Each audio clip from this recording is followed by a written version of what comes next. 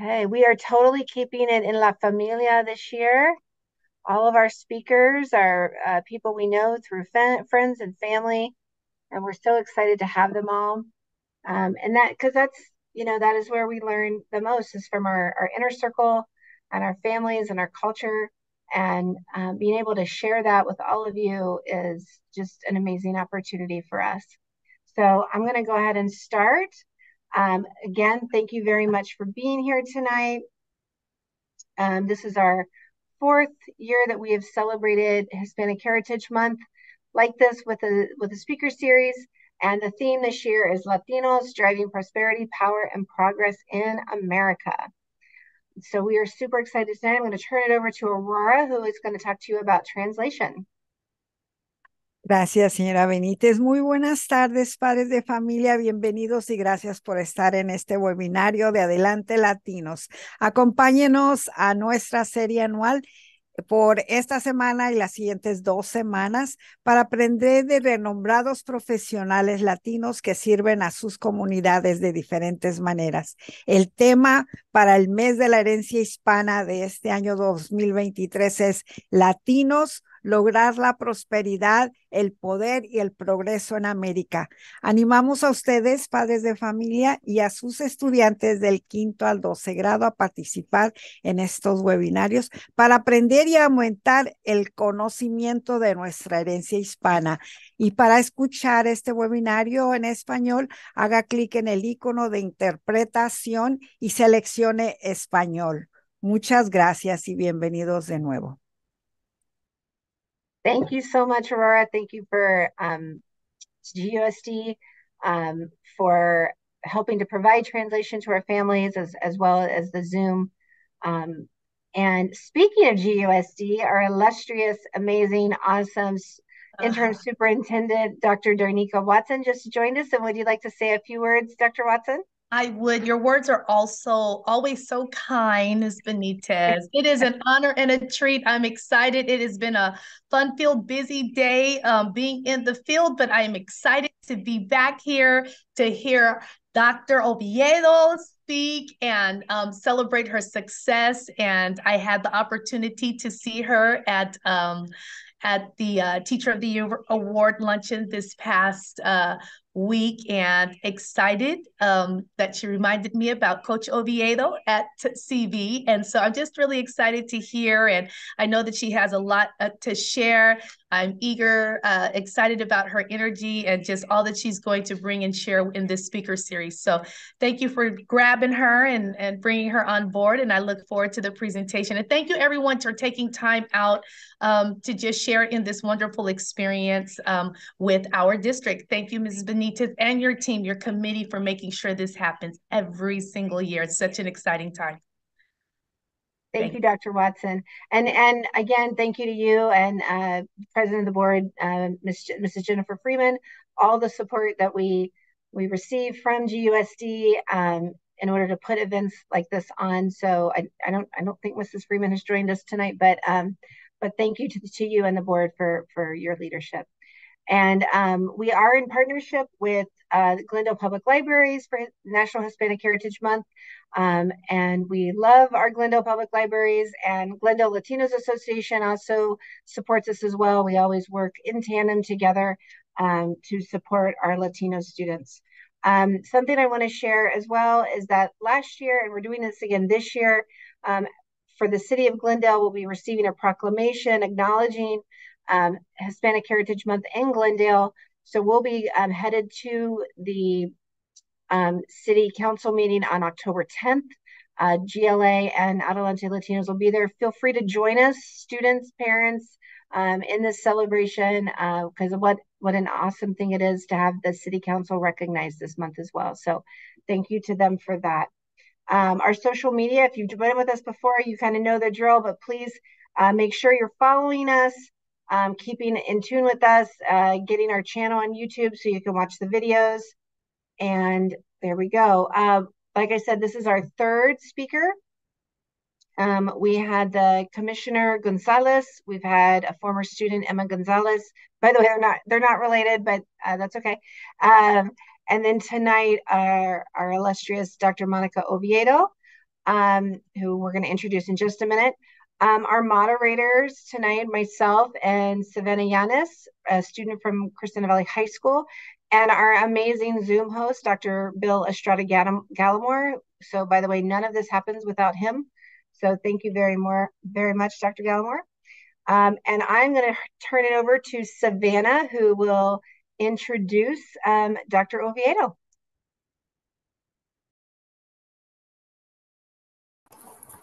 Thank you so much. Today we have Dr. Monica Oviedo, the superintendent of the Whittier Union High School District. Dr. Monica Oviedo has been an educator for 34 years, 27 in the Whittier Union High School District, where she currently serves as Whittier Union Superintendent, and a term that began in June of 2022. Prior to her appointment as superintendent, Dr. Oviedo served 6 years at the cabinet level. As Assistant Superintendent of Educational Services, she supported the district's robust professional learning efforts, expansion of the Students' Wellbeing Program, as well as implementation of new courses, including ethics studies. Prior to her role in Educational Services, she served as an Assistant Superintendent of Business Services, where she oversaw a $175 million budget and established an $11 million Transportation Enterprise Fund. In 2019, Dr. Oviedo was selected as a ACSA Region's 15th CBO of the Year. Dr. Oviedo served as a site administrator for 16 years, including 2 successful principalships in Whittier Union at Santa Fe and Pioneer High School. Some of their successes include California Distinguished School, Title I Academic Achievement, Gold Ribbon, Avid National Demonstration Site Status, and a CSBA Golden Bill for their community partnership. Additionally, Dr. Oviedo was named Secondary Principal of the Year for ACSA Regions 15 in 2009. Dr. Oviedo has a bachelor's in history from UCLA and a master's and doctorate in education from USC.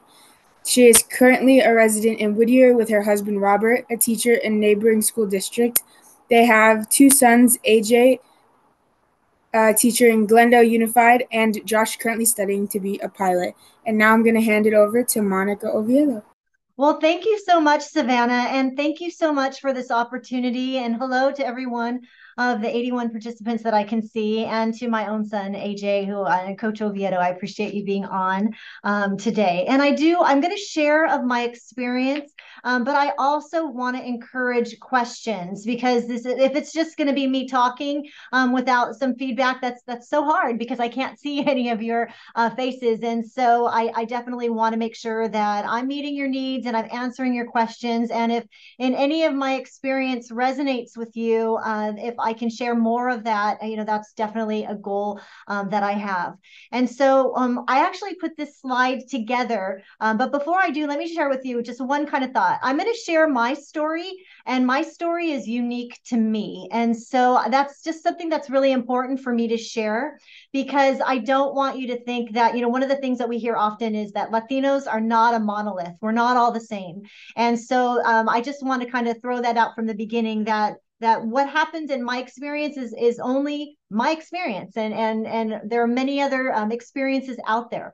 And so mine is as a 5th generation Mexican American who has lived in California her whole life, and I'm a monolingual speaker. So Aurora, thank you so much for translating for me. I really appreciate that. And if I'm talking too quickly and you need me to slow down, please let me know.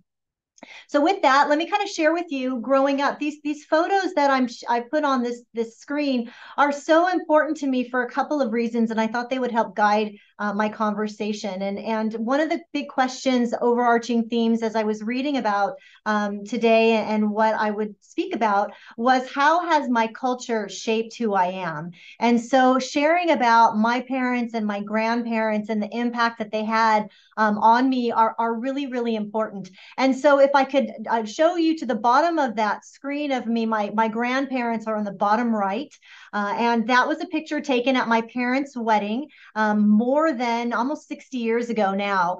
And my grandparents were actually born and raised in different parts of the country. My father's family, who are the two folks on the right of that photo, my grandmother in the blue and my grandfather, my father's father on the right there, they actually were born and raised in New Mexico. And during the Great Depression, there wasn't a lot of work in New Mexico. And so my grandfather moved as part of the New Deal programs, moved to California. And he did that by way of a New Deal program called the Civilian Conservation Corps. And that's something we do teach in US history, the CCC. And so he ended up finding himself in the Sierra Nevadas, working outdoors with a lot of other young men, clearing fire trails and rebuilding national parks, and then eventually came to Los Angeles and settled there, and found his way into becoming in law enforcement. And he started at the time in law enforcement.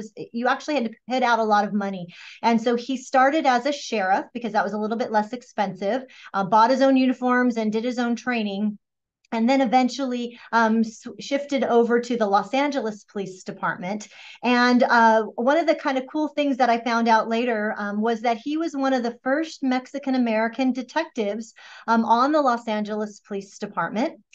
He also was involved in a very famous assassination that happened in Los Angeles. The assassination, he was the lead detective on the interviewing of a Sirhan, who was the person who admitted to assassinating Bobby Kennedy here in Los Angeles at the Ambassador Hotel.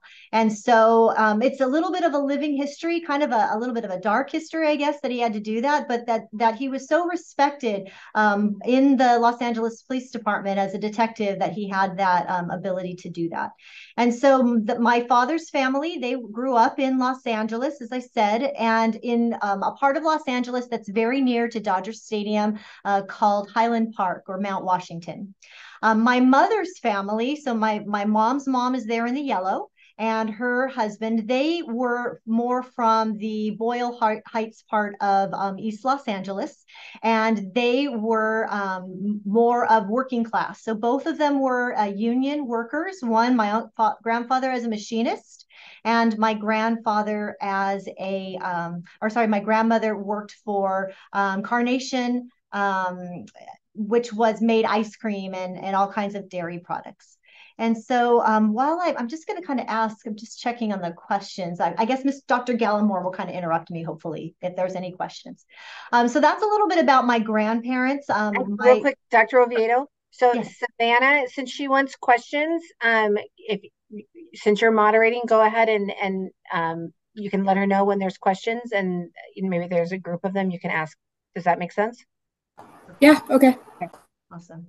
And I was able to open up the chat, so I'm also going to be able to monitor that. So that's a little bit about my grandparents' experiences growing up and coming into Los Angeles. My parents, they're the ones that you'll see up right next to the USC, and that's my parents most recently, about a year and a half ago, and they, like many Los Angelinos, they decided that they would move out of the city after they got married, and they moved to a suburb, which is very common. Many Mexican Americans that were from Los Angeles, they moved into the suburbs of Pico Rivera and Whittier, and that's exactly what my parents did. They moved into Whittier just in the year that I was born. So back in 1968, they moved to Whittier, and that's where I was raised, born and raised here in Whittier.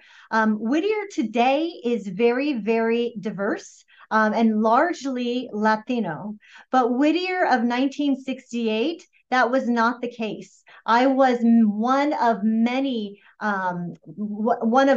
very few Latinos. There were very few brown faces in school. And so as I look at kind of my class pictures, I think there was one other friend that I had that had a Hispanic surname.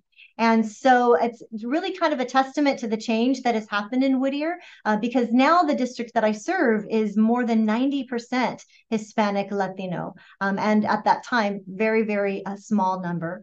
So I grew up in Whittier, went to a number of schools. It was by the time I got to school age, we were going through with the baby boom had happened, and the enrollment in schools was dropping significantly. And so as a result, I found myself over my elementary school experience going to about 5 different schools in 7 years. And I share that because I think that also speaks to a little bit about why I am and why I feel this very, very strong need to ensure that all of our students in our schools feel safe, that they feel seen, and that we have programs to make sure that everyone feels welcomed and belonging. So I grew up in Whittier. I went through the schools in Whittier, went to high school at a local Catholic high school that was nearby, although my experience from K-8 had been in public school. I followed my best friend onto a Catholic high school, and that decision was really important in that it allowed me years later to meet my husband. But I went to Catholic high school, and I went to high school in the 1980s. And for those of you who are familiar with your history, you might know that there was a time in the 80s where we had something called affirmative action, where there were large efforts to ensure that our colleges were accepting students that looked more like the communities that they were serving. And so when I was a senior in high school, I actually had a UCLA come to our high school, and they looked at our transcripts. And if we had the minimum requirements to go to college, those A through G requirements with C's or better, then we would be tentatively or provisionally approved, accepted into the university. And so that was my first experience with looking at colleges. UCLA looked at my transcript. I had A's and B's in all of my classes. And they said, okay, if you keep these grades up for the last 3 months of your senior year, you'll be accepted to UCLA. And so I said, great, I'm done. I don't need to apply anymore. And so other than my UC applications, I actually didn't apply anywhere else for college because I had been, provisionally accepted, and I made sure my grades were good enough to get into UCLA. And so when I got to UCLA, boy, was it a culture shock. I went from a small Catholic high school where there were no more than 300 students in my entire graduating class to a university that had more than 30,000 students. And so I was normally in classes with about 20 students, and now I found myself in classes with 400 to 600 students in a lecture hall. And that was a huge eye-opener for me. It was the first time I was away from home. I was living on campus. And as you can imagine, I was 17 years old when I started college. I really found myself a little bit overwhelmed. And really, there's a term called imposter syndrome, where you believe that you're an imposter. You don't belong here, that everyone else at the university is smarter than you, that has more experiences than you, that they deserve to be there, but that you don't. Deserve to be there. And so there was definitely in my sophomore and in junior year where I had to really dig deep and overcome a lot of self-doubt in order to be successful in college and to finish college. And luckily, I had some great allies at the university, in professors that believed in me and really helped support me to be successful. And I was able to graduate in 4 years from UCLA, but it was not without some definite challenges. And when I'm talking to students in the class, they sometimes see the finished product of, oh, she's got her doctorate and she is, now in this new role, and they think that I didn't have struggles. And that is certainly not the case. I definitely found myself after my sophomore year of college on academic probation and really had to work hard to overcome that and to graduate in a timely fashion. But then I graduated. I applied for my first job at UCLA. You graduate, used to be on Father's Day on a Sunday.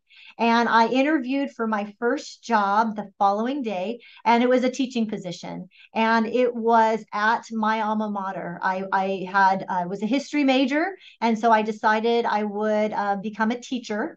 And so I heard that they were looking for teachers at my alma mater. And so I interviewed the next day. And I remember the interview. It was a very informal interview. And one of the questions that the principal asked at the end of the interview, he said to me, Monica, do you happen to know an alumnus named Robert Oviedo? And I said, no, never heard of him. He had graduated from high school 4 years before me, so we were never in high school together. And so he put that was the first I had heard that name. And then it turned out that at the end of the summer, we were starting as new teachers, and I was in the new teacher orientation, and I met Robert Oviedo as a new teacher. And, we definitely saw that there was a love connection or a spark. And so we started dating. And then a year later, we were engaged. And 2 years from when we met, we were married.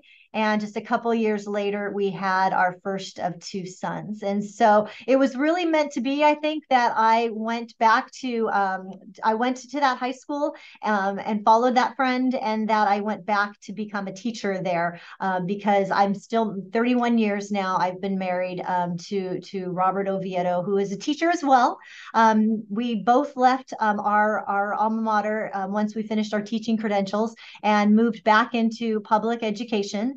And we are both enjoying our experiences there. And my husband is a teacher. He teaches social studies, ethnic studies, and world history. Maybe my son will correct me. He is a teacher in a neighboring school district. So that's a little bit about leading up to my getting my first teaching job. And while I was teaching, I'm seeing still no questions coming in, but that's okay. As I was teaching, I decided I would go back and not just get my teaching credential, but I finished a master's degree. And so that was a great experience. But again, started having those imposter syndrome feelings that I did not belong. And luckily I had an ally. By this time I was at USC. And that ally was a long-time professor named David Marsh. And he encouraged me. I was working on I was going to work on an administrative credential so that I could proceed with an administrative credential. And he told me, hey, you know what? Maybe don't just sell yourself short on just doing an administrative credential. Maybe you should think of a long-term goal to get your doctorate in education. And so I didn't believe in myself, but having him put that idea and believe in me, I said, okay, well, yeah, that sounds like a good goal. I'm not just going to work on a credential. I'll work on the doctorate. And so then for the next 4 years, I worked on completing the administrative credential, but then all of the coursework to get my doctorate. And so now, I never got out of school. I went from my bachelor's degree. I was working and finishing my teaching credential. By now I'm working on a master's and administrative credential to doctorate. And by this time it's about the year 2000. And let's see, some people would like to know if you studied Spanish in high school or college. I did take Spanish in college. I took a whole year of it. It's part of the credential for teaching with English learners. And I also took it in high school.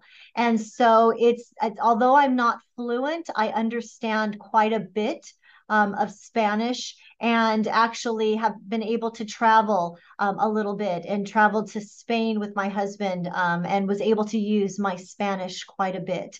And so yes, Spanish has been a tremendous asset for me. And I'm really sad that I don't have it. I'm not a native speaker. And I think that kind of deserves a story as to why I'm not.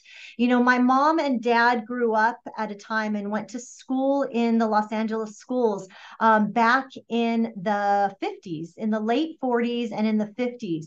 And at that time, much of the policies around bilingual education were not supportive.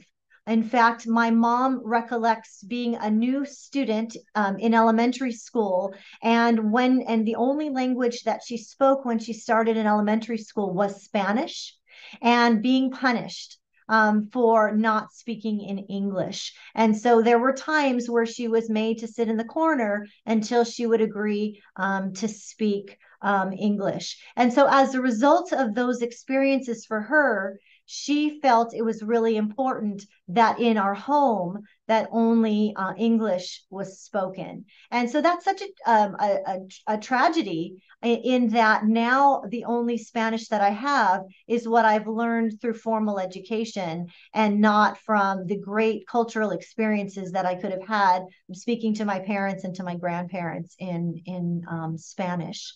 It also says, I'm looking at the questions, also like to know how I overcame the imposter syndrome of being a Hispanic.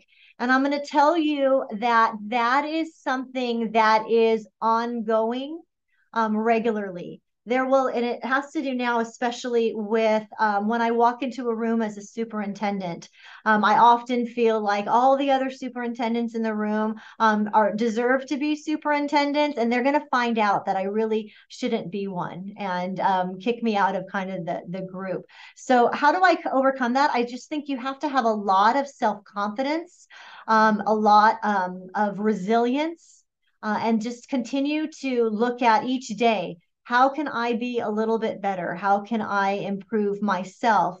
But I think all of us face self-doubt and anxiety, and we have to own that, and then fight against that with others. So a lot of positive self-talk that I engage in, and then I like to surround myself with others who are positive as well, and who can help me to continue to be that positive force. So some other things I would want to share with you, just as far as my experiences, Savannah read my bio. And I've kind of walked through, I was a teacher, and then I became an assistant principal, and then I became a principal. And often what I get asked is, did you always know that you wanted to be a superintendent? And I'm going to tell you the answer to that was no, I did not always know that I wanted to do that. I always knew I wanted to have an impact on those who I was working with, but I didn't know, what the next role in my career plan would be. But my dad, one of the key lessons he always told me was a job worth doing is worth doing well and worth doing right. And that I should always look at how I can be better, to not blame others when things go wrong, but look at what I could have done differently, and how I can be involved in my own self-improvement. And so for each role that I've had, whether it be teacher, assistant principal, assistant superintendent, or even now superintendent, is always about how every day I can be better, and each year I can be better. And so I'm always willing to serve in each of those roles for however long it takes, until I feel like I'm doing a good job, and those around me see that I've mastered that, and then tap me on the shoulder to consider the next growth opportunity for me. Another question in the chat says, with all the things you've experienced, what would you think the biggest change in your community needed or needs to be? And I would say, for me and our community, what needs to be is, how are we making sure that every student in our school is achieving at the highest levels, and that every student, when they leave high school, they have a plan for their future success, and that plan is not dictated because of the courses that that their plan is dictated by their desires, not by what we think as adults is best for them. And so I always like to think, and when I'm interacting with students, is not everyone wants to go, not every student wants to go to college, for instance, but that should be their choices to make when they graduate from high school, that we've made sure that they took all of the right coursework, so every opportunity is afforded to them when they leave us. And so I'm constantly working with our site leaders, our administrators, our assistant principals and principals to talk about in ninth to 12th grade year, are they talking about what is the plan for our students when they graduate? And can we link our kids to that plan before they leave us? So if the students know that they don't want in their senior year that they're not going to go to college, but they really want to go to be in a trade school, are we connecting the kids into our adult school trades or maybe to a particular employer so that they can continue that? If the students know that they want to complete a certificate program at the local community college, are we making sure that in their senior year, we are registering, helping them to register for that community college, and so that they will have a frictionless experience in the summer between them graduating from our high schools and into their next career move or into that community college. So I think those are some big changes, or what I want to see continue. I would always say continue to happen. Another question that just came in: do you think you missed out on certain aspects of your culture because you are monolingual? Oh, absolutely. I've missed out on opportunities, and I am grateful for my family and the cultural experiences that they did provide to me. My grandfather, I still, as a little girl, I remember the music that my grandfather used to play at different family events. He very much loved mariachi music. And so he always made sure that that was part of our culture. And when he was alive, we used to go with him each year to watch the mariachi at the Hollywood Bowl. And we would get tickets for all the family, and we would enjoy that together. But there's definitely something lost in not being able to be a Spanish speaker. But the flip side of that also is, sometimes there's stereotypes about what a Latina should be. And that I should be, and that I should be a Spanish speaker. And unfortunately, as I said, I didn't have that opportunity.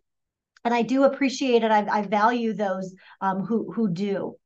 Another question that just came in: what would you say that your biggest accomplishment was as superintendent, or even just the biggest accomplishment in your eyes? And so I'm going to share a personal one, and then I also will share certainly a professional. So let me start with my professional. I certainly think being able to serve as a superintendent in my own community is a great accomplishment. And, it took me 34 years in education before I got to that level. And so I'm really, really happy about that. But until every student is succeeding in our district, I think that's the accomplishment that I want to make sure, and the legacy that I want to leave behind in this community. Personally, I've often shared the why I do what I do as an educator, and it always has centered around, I want for the students in our school and our staff who work in our school what I would want for my own family. And so when I was a principal, I used to say, I want my what I would want for my own family is for all of our kids to be college ready, college and career ready. And so my personal accomplishment, I would say, is that both of my sons have completed their college degrees, and they were able to do that. Very different paths that they took to complete that, but they both have those degrees. And I think there's so much value in a college education, and how the experiences and the doors that it opens for our students, and the positive impact that it has for an entire family and for our entire community. And so personally, I'm very, very proud of my two sons and the path that they are both on for the future. Another question that came up is: who would you say was your biggest mentor or inspiration growing up? And I have three people that I definitely think are my biggest mentors. Two of them are my parents. My parents are wonderful people. My father is a perfect example of work ethic and love for his family. And just really believing in yourself, and even when you're faced with challenges, looking in at how you can be a better human being and how you can improve in your work life and in your personal life. And my mom, she is, I don't think there's a single person in the world that has met my mom that doesn't just think she is the kindest, sweetest human being. She is friendly to everyone. She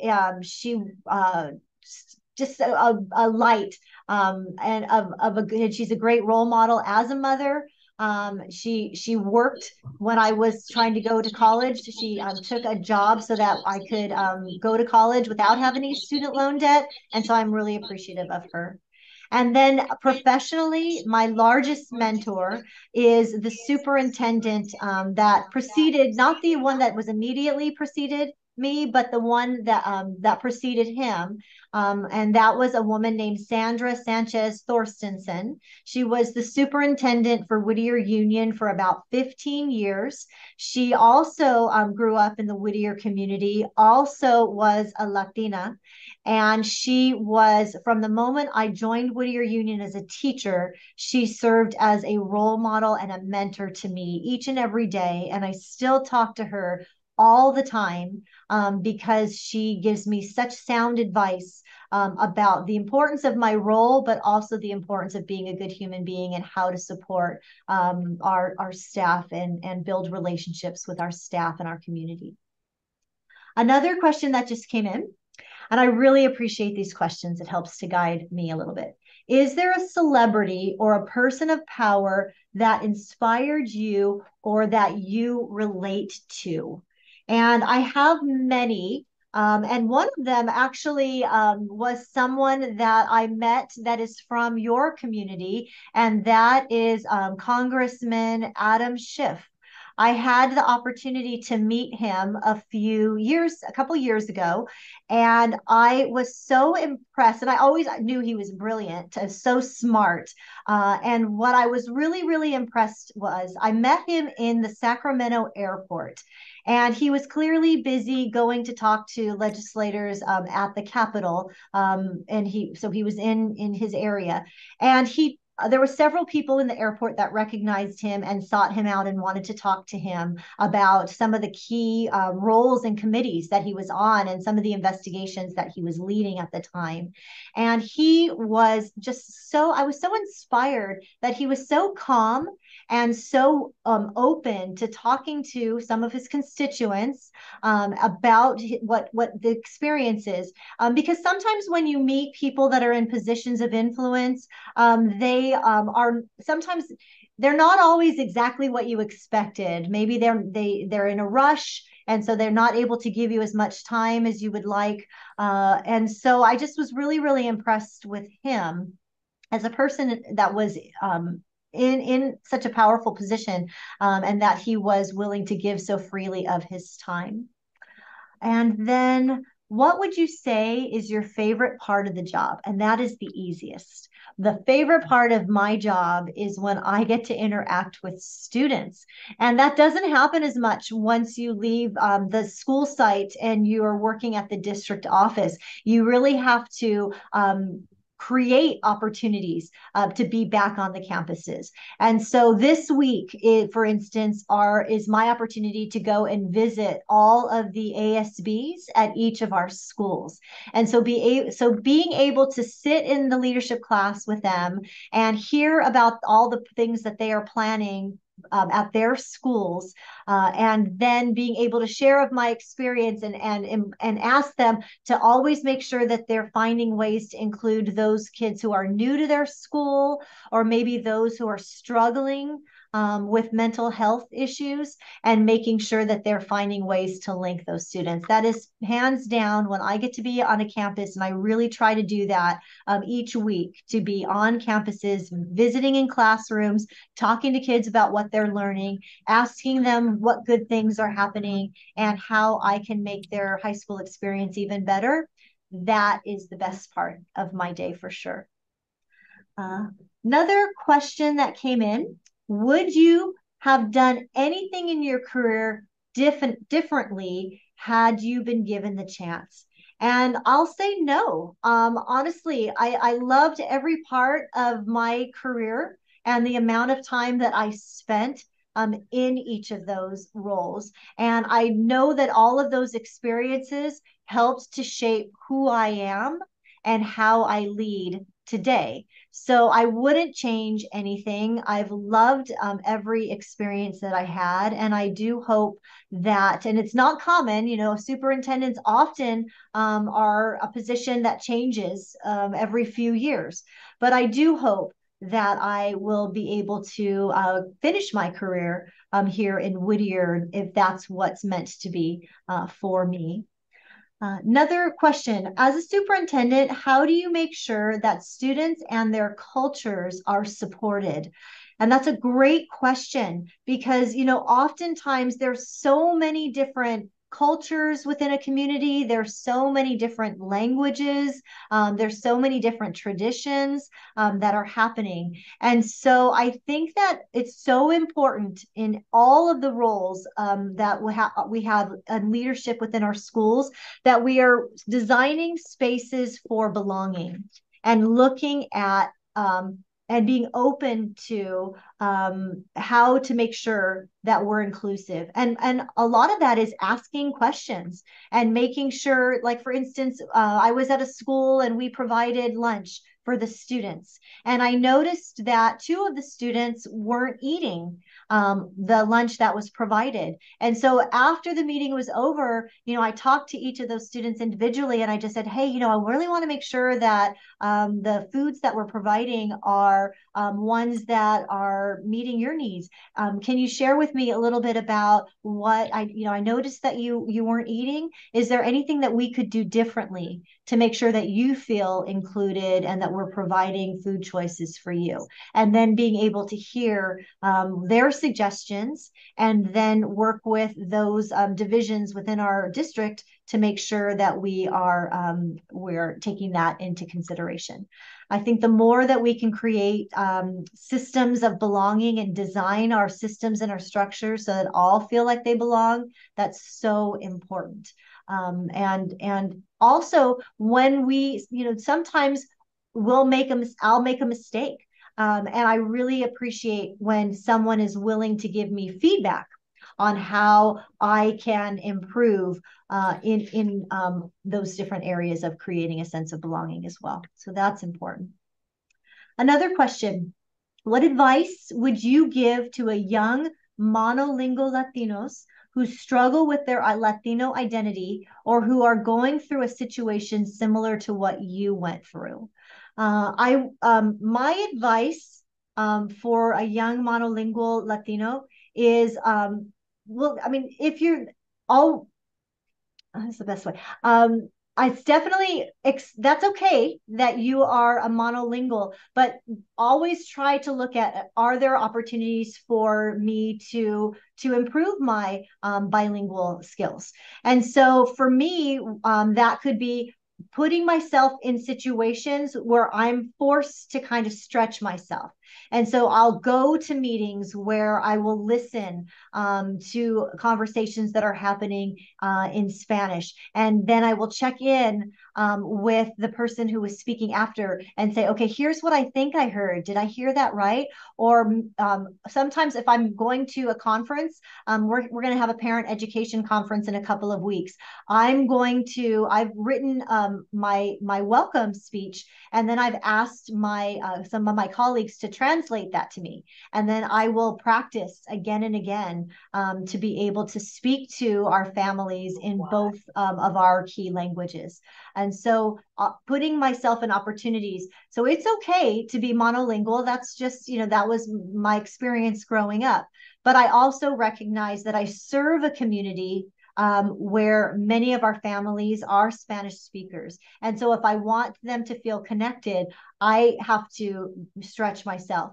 to practice, to hear them in their home language, and to be able to make every effort to use that language. And I always say their English is so much better than my Spanish. So willing to take that risk is tremendously important.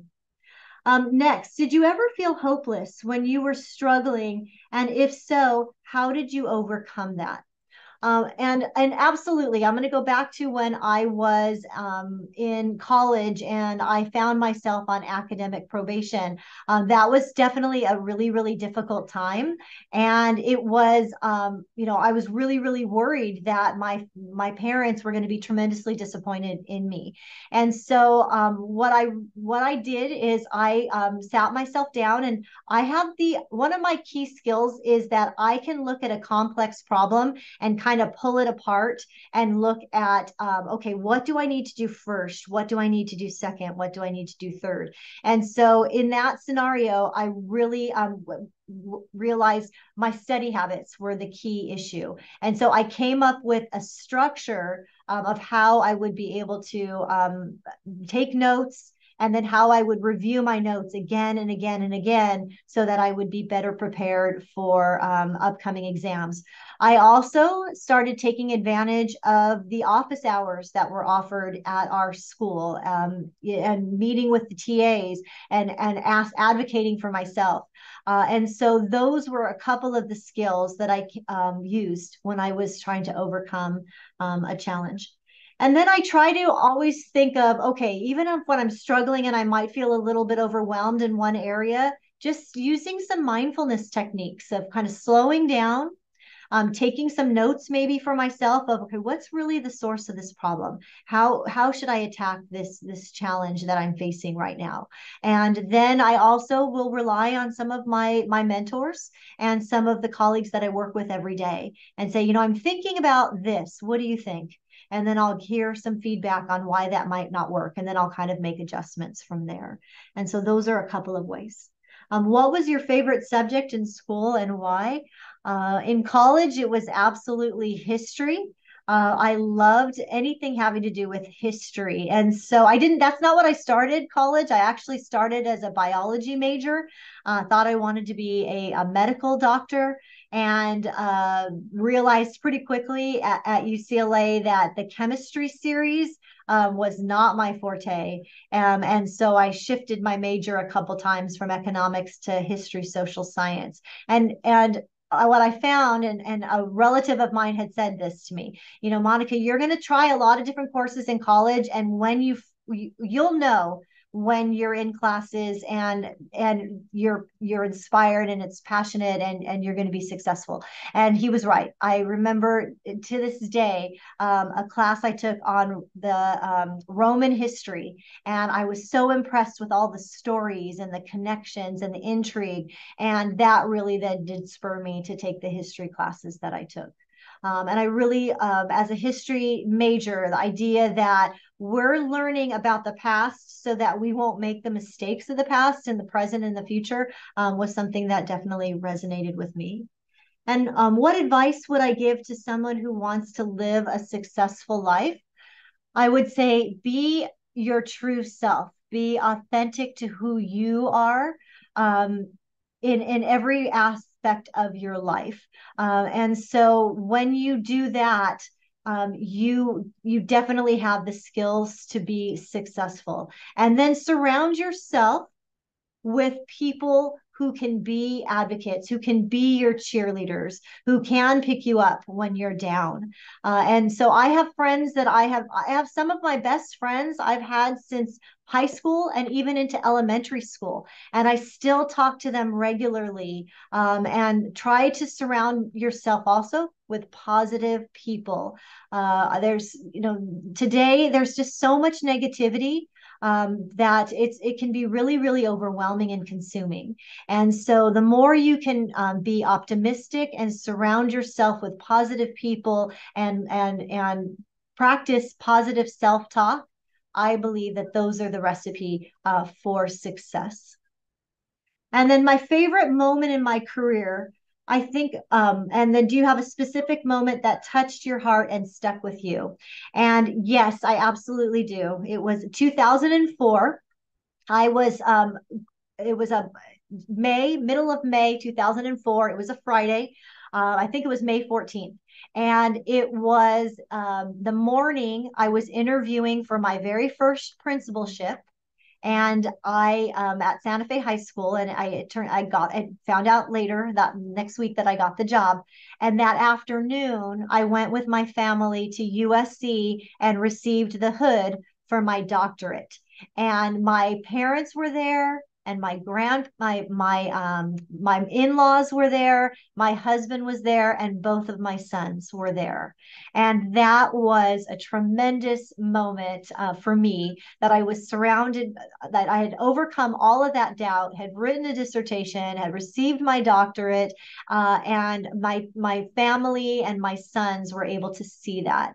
That was for me a quintessential moment that I will never forget. I have a photo of it that's in my office.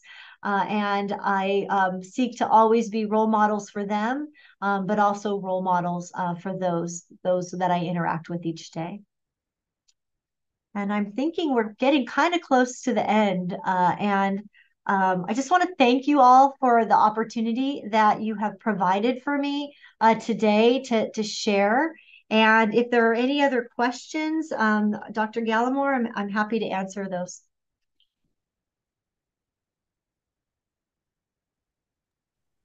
Hi there, Dr. Oviedo. Thank you so much. I was so impressed. You just didn't stop. It was amazing. And we have our kids are just really curious and they really want to know about you. And we just really hold you up in your success and your hard work, and we super appreciate that. Savannah, we have time for probably one or two more questions for Dr. Oviedo. If you wanted to ask one on your own, or if you wanted to excuse me, if you would like to read anything that was left over from the chat. Savannah, are you there? I do see one. Yes. Sorry. There we go. No problem. Excellent. Yeah, we have time for probably one or two more, so go ahead, ma'am. Thanks. Someone had asked do you believe that moving schools all the time had an effect on who you are today, and Yes. your perspective on how you see other students? Sure. So I 100% do. I definitely think that had an impact. You know, in my first 7 years of school, I changed schools 5 different times. And I changed those schools for good reasons. My parents, moved from their first starter house to a little bit bigger house. But as a result, I mean, that was a lot of moves that were happening. And so I am very, very mindful of the impact that whenever a student has to transfer schools, maybe because of discipline, or they're new into a school, or even harder, even new into our country, and they're new in our school, how challenging that must be for our students. And so that is one of the big things I talk to our student leaders about. When you see someone new and they're eating lunch by themselves, what are you doing to make sure that you're connecting them to other students? Because I never want our students to feel lonely or disconnected, or that they don't belong. And that was a key message that I shared this year with our teachers and our staff. We bring all 1,100 employees to Whittier Union together on day one. And my theme for this year is "You are seen and supported." And so I shared with them my experience and how hard that was as a student, and how important every single role of every staff member is in connecting to our kids and to each other. And so that was something that was really important to me. And so I definitely believe that had a huge impact. And another big impact, and I didn't share too much about this, was there were times when I was a little girl where I would watch what I now realize were stereotypes again about my family. I mentioned to you that we were one of only a few Latino families that were in Whittier in the 70s. And I remember my dad was working on the front yard. They bought the worst house on the best block in the neighborhood. And my dad was working on the front yard. And he was, very dirty because he was working, cleaning, tearing out things and doing a lot of landscaping. And neighbors in the community thought my dad was the gardener. And so asked him, they didn't know that he was the homeowner. And so I remember as a little girl, I was only about 6, but that had such an impact on me. I went door to door in our neighborhood and I introduced myself to all of our neighbors. And I said, you know, my name is Monica. My maiden name is Melendres. And we just moved in down at this is our house address, and we're Mexican, because I wanted to make sure that everybody in our neighborhood knew that and didn't make that mistake again.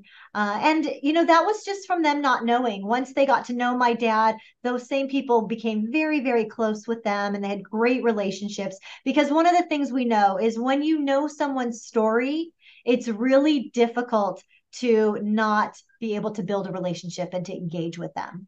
And so that's so important, that we're building relationships. You know, there's an old saying, you can't capture someone's head until you capture their heart.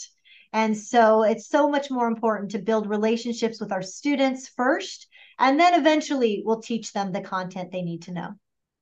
Savannah, we've got time for one more quick question. If you have something you're curious about, or something that one of our viewers is.